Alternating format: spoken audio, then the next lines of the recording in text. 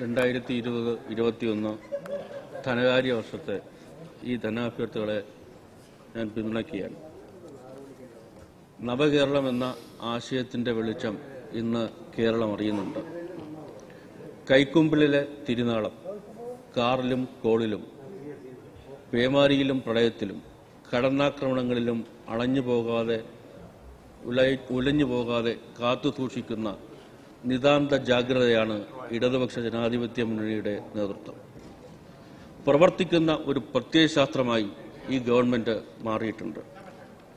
Vote രാഷ്ട്രീയത്തിന്റെ ഹ്രസ്വദൃഷ്ടി മാത്രമുള്ള വലതുപക്ഷ രാഷ്ട്രീയത്തിൽ നിന്ന് വിഭിന്നമായ ഒരു വികസന സംസ്കാരത്തിനാണ് കേരളം ഇന്ന് സാക്ഷ്യം വഹിക്കുന്നത്. വ്യവസായ സൗഹൃദ സംസ്ഥാനമല്ല കേരളം എന്നൊരു പേരുദോഷം നാം പേറിയിരുന്നു. അതിൽ നിന്ന് വളരെ ദൂരം മാറി വ്യത്യസ്തമായ വഴികളിലൂടെ സഞ്ചരിക്കാൻ കേരളത്തിന് ഇന്ന് കഴിയുന്നുണ്ട്. കേരളത്തിലെ വ്യാവസായിക മേഖലയിൽ അഴിമതി മാത്രമായിരുന്നു വ്യവസായം. അടച്ചുപൂട്ടാൻ അവസരം കാത്തിരുന്ന പൊതുമേഖലാ സ്ഥാപനങ്ങളായിരുന്നു. അരക്ഷിതാവസ്ഥയിലെത്തിയ തൊഴിലാളികളായിരുന്നു. എന്നാൽ ഇന്ന് വരുംകാലത്തെ മുൻകൂട്ടി കാണാൻ കഴിയുന്ന ദീർഘവീക്ഷണമുള്ള, അതിന്റെ അടിസ്ഥാനത്തിൽ ആസൂത്രണം നടത്താൻ പറ്റുന്ന, അഴിമതി സ്പർശമില്ലാത്ത നിശ്ചയദാർഢ്യമുള്ള, സന്തുലിതമായ പദ്ധതി നിർവഹണമുള്ള വ്യവസായ വകുപ്പിനെ തേടി ദേശീയ പുരസ്കാരങ്ങൾ വന്നുകൊണ്ടിരിക്കുകയാണ്. ആഗോള നിക്ഷേപം ഇവിടെ നടന്നു.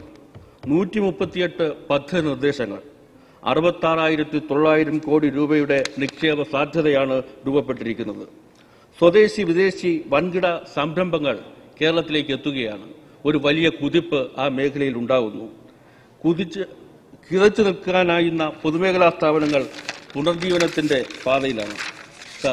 എന്റെ മണ്ഡലത്തിനരികിലാണ് Balaramapuram spinning mill. Balaramapuram spinning മില്ലിലെ siren കേട്ട് ഉണർന്നിരുന്ന ഒരു ജനതയുടെ നാടാണവിടം. ആ പൊതുമേഖലാ സ്ഥാപനം അടച്ചുപൂട്ടാൻ തീരുമാനിച്ചത് 2004 അത് പിന്നീട് ലിക്വിഡേറ്റ് ചെയ്യാൻ തീരുമാനിച്ചു. ഇന്നിപ്പോ ബാലരാമപുരം സ്പിന്നിംഗ് മില്ലിൽ നിന്ന് 39 കണ്ടെയ്നറുകളിലായി 7,48,800 കിലോ നൂലാണ് കയറ്റി അയക്കാനായത്. അതുമാത്രമല്ല, യാൺ ബാങ്ക് ആരംഭിക്കാൻ കഴിഞ്ഞിരിക്കുന്നു. പുനരുജ്ജീവനത്തിന്റെയല്ല, കുതിച്ചുകയറ്റത്തിന്റെ നാടുകളിലൂടെയാണ് ആ സ്ഥാപനം കടന്നുപോയിക്കൊണ്ടിരിക്കുന്നത്. തിരുവനന്തപുരം ജില്ലയിലെ തന്നെ കെൽപ്പാം പുതിയ കാലത്തിന്റെ സവിശേഷതകൾ അനുസരിച്ചുള്ള പുതിയ കോളകൾ ഉൽപ്പാദിപ്പിച്ചുകൊണ്ട് പുരോഗതിയിലേക്ക് കുതിക്കുകയാണ്. KL അടച്ചുപൂട്ടലിന്റെ വക്കിലെത്തിയിരുന്ന മറ്റൊരു പൊതുമേഖലാ സ്ഥാപനം. ആ പൊതുമേഖലാ സ്ഥാപനം ഇന്ത്യയിൽ ആദ്യമായി ഒരു പൊതുമേഖലാ സ്ഥാപനത്തിന് കേന്ദ്ര മോട്ടോർ വാഹന നിയമപ്രകാരം ഇലക്ട്രിക് ആട്ടോ നിർമ്മാണത്തിന് അനുമതി നേടാൻ കഴിഞ്ഞു. ISROയ്ക്ക് ഉപകരണങ്ങൾ നിർമ്മിക്കുന്ന നവീന മെഷീൻ ഷോപ്പ് അവിടെ ഉൽപ്പാദിപ്പിക്കുന്നു. ഇതാണ് സാർ വ്യവസായ വകുപ്പിന്റെ ഒരു നഗചിത്രം. കേരളത്തിലെ വൈദ്യുതി വകുപ്പ് പ്രതിസന്ധികളിൽപ്പെട്ട് ഉലയാതെ സൂക്ഷിക്കാനാകുന്ന നേതൃത്വത്തിന്റെ സാന്നിധ്യം അറിയുകയാണ്. കോൺഗ്രസ് BJP ഗവൺമെന്റുകളുടെ സമീപനങ്ങൾ പൊതുമേഖല എന്ന കാഴ്ചപ്പാടിനെ തകർക്കാൻ, സ്വകാര്യവൽക്കരണത്തിന് വേണ്ടിയിട്ടുള്ള ശ്രമങ്ങൾ തുടങ്ങിയ ഘട്ടങ്ങളിൽ അതിനെയെല്ലാം ചെറുത്തു തോൽപ്പിക്കാൻ ഇടതുപക്ഷത്തിന് മാത്രമേ കഴിഞ്ഞിരുന്നുള്ളൂ. 2003 വാജ്പേയി സർക്കാർ കൊണ്ടുവന്ന ഇലക്ട്രിസിറ്റി ആക്ട് സ്വകാര്യവൽക്കരണത്തിന് വേണ്ടിയിട്ടുള്ള ശ്രമങ്ങൾ തുടങ്ങിയപ്പോൾ അതിനെ പ്രതിരോധിച്ചത് കേരളം മാത്രമാണ്. എല്ലാ വ്യവസായങ്ങളുടെയും വ്യവസായമായ വൈദ്യുതി വകുപ്പ്, അടിസ്ഥാന വ്യവസായമായ വൈദ്യുതി മേഖല, ആ വൈദ്യുതി മേഖല കാർഷിക മേഖല ഉൾപ്പെടെയുള്ള അടിസ്ഥാന വികസനത്തിന്റെ മേഖലയെ സംരക്ഷിക്കാൻ വൈദ്യുതി വകുപ്പിന് നമുക്കിന്ന് കഴിയുന്നുണ്ട്. വികസനത്തിന്റെ ചാലക ശക്തിയാക്കി കേരളത്തിലെ വൈദ്യുതി വകുപ്പിനെ മാറ്റാൻ നമുക്കിന്ന് കഴിയുന്നുണ്ട്. സംസ്ഥാനത്തിന് ആവശ്യമായ വൈദ്യുതിയുടെ 30% മാത്രമാണ് ജലവൈദ്യുതിയിൽ നിന്ന് നമുക്ക് ലഭ്യമാകുന്നത്. വരുംകാല ആവശ്യകതകൾക്ക് അത് തികയില്ല എന്ന ഉത്തമ ബോധ്യത്തിൽ നിന്നാണ് സോളാർ വൈദ്യുതിയിലേക്ക് നമ്മൾ നീങ്ങുന്നത്. 2021 ആകുമ്പോഴേക്കും 1000 മെഗാവാട്ട് വൈദ്യുതി ഉൽപ്പാദിപ്പിക്കും എന്ന നിശ്ചയദാർഢ്യത്തോടു കൂടിയിട്ടുള്ള ചുവടുവയ്പ്പുകൾ വൈദ്യുതി വകുപ്പിന്റെ ഭാഗത്തു നിന്നുണ്ടാവുകയാണ്. ഗുണമേന്മയുള്ള വൈദ്യുതി ഇടതടവില്ലാതെ മുടങ്ങാതെ എല്ലായിടത്തും ലഭ്യമാവുക എന്ന സമീപനം നമുക്ക് സാക്ഷാത്കരിക്കാനായിട്ടുണ്ട്. ഇന്ത്യയിലെ ആദ്യത്തെ സമ്പൂർണ്ണ വൈദ്യുതീകരണ സംസ്ഥാനമായി കേരളം മാറിയത് അങ്ങനെയാണ്. ഫിലമെന്റ് രഹിത കേരളം, ഹരിത കേരളത്തിന്റെ കാഴ്ചപ്പാടുകൾക്കനുസരിച്ച് കേരളത്തിലെ വൈദ്യുത വകുപ്പ് സ്വീകരിച്ച സമീപനം തീർച്ചയായും മെർക്കുറി പ്രകൃതിയിലും പരിസ്ഥിതിയിലും സൃഷ്ടിക്കുന്ന വിപത്തുകളിൽ നിന്ന് കേരളത്തെ രക്ഷിക്കുന്ന ഏറ്റവും ശരിയായ ഒരു നിലപാടായിരിക്കും. അതുപോലെ തന്നെ വൈദ്യുതി മേഖലയിൽ ഈ അടുത്ത കാലത്ത് സംഘടിപ്പിക്കപ്പെട്ട അദാലത്തുകൾ കെട്ടിക്കിടന്ന എത്രയെങ്കിലും ഫയലുകൾ വളരെ വേഗത്തിൽ തീർപ്പാക്കാനും അതുവഴി അതിന്റെ ആശ്വാസം ജനങ്ങൾക്ക് എത്തിക്കുവാനും വൈദ്യുതി വകുപ്പിന് കഴിഞ്ഞിട്ടുണ്ട് എന്നത് ഒരു വസ്തുതയാണ്. ചുരുക്കി പറഞ്ഞാൽ ഇടതുപക്ഷ ജനാധിപത്യ മുന്നണി സർക്കാർ മുന്നോട്ട് വയ്ക്കുന്ന ദീർഘകാലാടിസ്ഥാനത്തുള്ള ദീർഘവീക്ഷണത്തോടു കൂടിയിട്ടുള്ള കാഴ്ചപ്പാടുകളുടെ വരും കാലത്തേക്കുള്ള കരുതി വയ്ക്കലുകളുടെ വെളിച്ചമാണ് ഈ രണ്ട് വകുപ്പുകളിലും പടരുന്നത്. ഈ സമീപനത്തെ എതിർക്കാൻ UDF നിർബന്ധിതമാകുമ്പോൾ അവരോട് സഹതപിക്കുകയല്ലാതെ നമ്മൾ എന്താണ് ചെയ്യുക?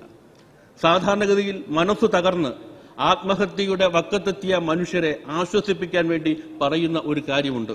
നിങ്ങൾക്ക് പരിഹരിക്കാനാകാത്ത പ്രശ്നങ്ങളെക്കുറിച്ച് ഓർത്ത് ചിന്തിച്ച് സമയം പാഴാക്കുന്നതിൽ അർത്ഥമില്ല എന്നാണ് അങ്ങനെ അവരെ ആശ്വസിപ്പിക്കാറുള്ളത്. കേരളത്തിന്റെ പ്രതിപക്ഷത്തോട് ഞങ്ങൾക്ക് പറയാനുള്ളത്, ഇടതുപക്ഷ തുടർഭരണമെന്ന യാഥാർത്ഥ്യം നമ്മുടെ മുന്നിലുണ്ട്.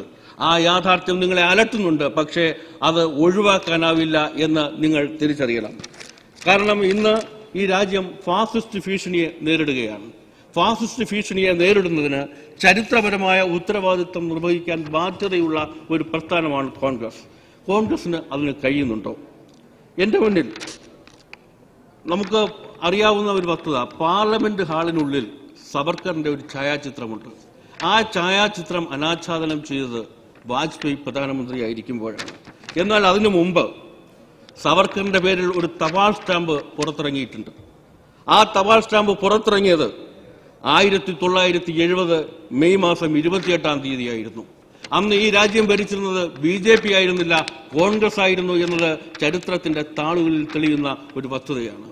എല്ലാ കാലത്തും ഇടതുപക്ഷ വിരോധം കാരണം വലതുപക്ഷ ശക്തികളോട് ഐക്യം കൂടാൻ, ഇടതുപക്ഷത്തെ തകർക്കുന്നതിന് വേണ്ടി ഏതു സമീപനവും സ്വീകരിക്കാൻ കോൺഗ്രസ് തയ്യാറായിട്ടുണ്ട് എന്ന് നമുക്കറിയാം. ഇന്നിപ്പോ ഫാസിസ്റ്റ് വിരുദ്ധ പോരാട്ടത്തിന് ഐക്യത്തിന്റെ സന്ദേശം നൽകിയ ശബ്ദങ്ങൾ അപ്പുറത്തുനിന്നുണ്ടായി. എന്നാൽ നമ്മൾ കാണുന്ന കാഴ്ച എന്താ? ഇടതുപക്ഷത്തോടുള്ള അന്ധമായ രാഷ്ട്രീയ വിരോധം കാരണം ഫാസിസ്റ്റ് വിരുദ്ധ പോരാട്ടങ്ങളെ ദുർബലപ്പെടുത്തുന്നതിനുള്ള സമീപനമല്ലേ അപ്പുറത്തുനിന്നുണ്ടാവുന്നത്? ഇടതുപക്ഷത്തിന്റെ പ്രകാശ ഗോപുരങ്ങളായ ചരിത്ര പുരുഷന്മാരെ അവഹേളിക്കുന്നതിന് വേണ്ടി യുക്തിയില്ലാതെ ചരിത്രബോധമില്ലാതെ അവഹേളിക്കുന്ന സമീപനമല്ലേ അപ്പുറത്തുനിന്നുണ്ടാകുന്നത്? നമുക്കൊക്കെ അറിയുന്ന ഒരു കാര്യം, സംഘപരിവാരം ഉൾപ്പെടെയുള്ള ലോകത്തെവിടെയുമുള്ള ഫാസിസ്റ്റുകൾ ചരിത്രത്തെ നിഷേധിക്കുന്നവരാണ്. ചരിത്രത്തിലെ ചില തീയതികൾ മറന്നുകൊണ്ട് നുണകൾ പ്രചരിപ്പിക്കുന്നവരാണ്. ആ പാത സ്വീകരിക്കുകയല്ലേ കോൺഗ്രസിന്റെ പല നേതാക്കളും? കേരളത്തിലെ തന്നെ ഏറ്റവും തലമുതിർന്ന ലോകാരാധ്യന്മാരായ നേതാക്കൾക്കെതിരായി അപ്പുറത്തു നിന്ന് എന്തെല്ലാം കാര്യങ്ങളാണ് പറഞ്ഞുകൊണ്ടിരിക്കുന്നത്. ഇവിടെ ഈ സഭയ്ക്കുള്ളിലാണ് സഖാവ് EMSനെ കുറിച്ച് സീനിയർ അംഗമായ ശ്രീ തിരുവഞ്ചൂർ രാധാകൃഷ്ണൻ ഒരിക്കലും ഈ നാടിന് പൊറുക്കാനാവാത്ത അസത്യം പ്രചരിപ്പിച്ചത്. അദ്ദേഹം പറഞ്ഞതെന്താ? 1942-ലാണ് ക്വിറ്റ് ഇന്ത്യ സമരം നടക്കുന്നത്. 1937-ലാണ് സഖാവ് EMS അറസ്റ്റ് വരിക്കുന്നത്. ക്വിറ്റ് ഇന്ത്യ സമരത്തിനെ തള്ളിപ്പറഞ്ഞു എന്ന പെരും നുണ പറയുകയാണ്. അദ്ദേഹത്തിന്റെ കയ്യിൽ രേഖകളുണ്ടെന്നാണ് പറയുന്നത്, ചരിത്രരേഖകൾ കയ്യിലുണ്ടെന്നാണ് പറയുന്നത്. അദ്ദേഹത്തിന്റെ വാദം കേൾക്കുമ്പോൾ വിയറ്റ്നാം കോളനിയിലെ ശങ്കരാടി എന്ന കഥാപാത്രം അവതരിപ്പിച്ച ഒരു അദ്ദേഹം പറഞ്ഞ ഡയലോഗാണ് ഓർത്തു പോകുന്നത്. ശങ്കരാടിയുടെ കാലുകളിൽ ഉണ്ടായിരുന്നത് ഇരുമ്പ് ചങ്ങലകളായിരുന്നുവെങ്കിൽ അദ്ദേഹത്തെ പോലുള്ള ഇടതുപക്ഷ തിമിരം ബാധിച്ച രാഷ്ട്രീയ നേതാക്കളുടെ, കതറിട്ട കോൺഗ്രസ് നേതാക്കളുടെ കാലുകളിലുള്ളത് ഫാസിസത്തിന്റെ ചങ്ങലക്കെട്ടുകളാണ് എന്ന് നമുക്ക് ബോധ്യമാവുകയാണ്. ഇവർക്ക് ഈ യോജിച്ച സമരത്തിൽ പങ്കാളികളാകാൻ പറ്റുന്നുണ്ടോ? ഇടതുപക്ഷത്തെ ദുർബലപ്പെടുത്താൻ ശ്രമിക്കുന്നവർ സ്വന്തം പാർട്ടിയിലെ പ്രവർത്തകരോട് സ്വീകരിക്കുന്ന സമീപനമുണ്ട്. തിരുവനന്തപുരം ജില്ലയിൽ കോൺഗ്രസിന്റെ ജില്ലാ ജനറൽ സെക്രട്ടറി യൂത്ത് കോൺഗ്രസ് നേതാവിനെ എങ്ങനെയാണ് ഫാസിസ്റ്റ് വിരുദ്ധ സമരത്തിൽ കണ്ണുചേർത്തത് എന്നത് നവമാധ്യമത്തിലൂടെ ലോകം കണ്ടു. ഒരു KSU നേതാവ് മോർഫിംഗ് വഴി എങ്ങനെയാണ് ഫാസിസ്റ്റ് വിരുദ്ധ സമരം സംഘടിപ്പിച്ചത് എന്ന് ഈ നാട് കണ്ടു. ഇവർക്ക് ആത്മാർത്ഥതയില്ല, ഇവർക്ക് അന്ധമായ ഇടതുപക്ഷ വിരോധമാണ്. ഇടതുപക്ഷ വിരോധത്തിന്റെ പേരിൽ വലതുപക്ഷത്തെ എല്ലാ ശക്തികളെയും, ഫാസിസ്റ്റ് ശക്തികളെയെല്ലാം യോജിപ്പിച്ചുകൊണ്ട് ഒരുമിച്ച് പോകാനാണ് ഇവർ ശ്രമിക്കുന്നത്. ഇവർ കേരളത്തെ പതിറ്റാണ്ടുകൾ പിറയിലേക്ക് വലിക്കാനാണ് ശ്രമിക്കുന്നത്. ഇവർ കേരളത്തിന്റെ എല്ലാ നന്മകളെയും നിരാകരിക്കാനാണ് ശ്രമിക്കുന്നത്. ജാതി മത സാമുദായിക ശക്തികളുടെ ദുഷിച്ച ബലത്തെ ഉപയോഗിച്ചുകൊണ്ട് ഇടതുപക്ഷത്തെയും കേരളത്തിന്റെ മുന്നോട്ടുള്ള കുതിപ്പിനെയും തടയാൻ ശ്രമിക്കുന്ന പ്രതിപക്ഷം ഇനിയെങ്കിലും തെറ്റു തിരിച്ചറിയണമെന്നും നവകേരളമെന്ന അനിവാര്യതയെ, നവകേരളം മുന്നോട്ട് വയ്ക്കുന്ന ഇടതുപക്ഷം മുന്നോട്ട് വയ്ക്കുന്ന കർമ്മ പരിപാടികളെ അനുകൂലിക്കാൻ കഴിഞ്ഞില്ലെങ്കിലും എതിർക്കാതെയെങ്കിലും ഇരിക്കാൻ തയ്യാറാകണം എന്ന അഭ്യർത്ഥനയോടുകൂടി ഈ ധനാഭ്യർത്ഥനകളെ പിന്തുണച്ചുകൊണ്ട് ഞാൻ നിർത്തുന്നു.